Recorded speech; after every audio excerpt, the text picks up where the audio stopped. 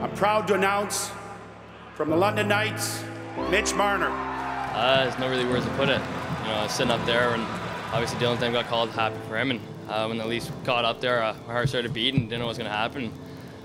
You know, I think when Mark kind of went to the mic, I think I kind of had a little understanding of what was going to happen, so it was an exciting time. It's a great up-and-coming team, and you know, we have the best fans behind us, and you know, I think that building's always bumping, and it's a great place to play in, and you know, I can't wait to step in there for the first time.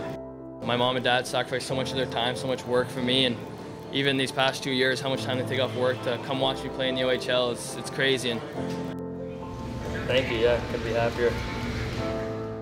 It's done everything in my development. It's made me so much better of a player and a person. You know, that's one of the best fan bases in the OHL, if not the best. I think it's probably the best in the CHL, if anything. You know, you go out there after every game, and there's a lot of fans and young fans standing out there, get autographs, and you know, it's fun going out there and making kids smile. And you know, I know it's the same with the Leafs. I know they have a lot of fans and young fans, and that's what I want to do. I want to be a great person on the ice and off the ice.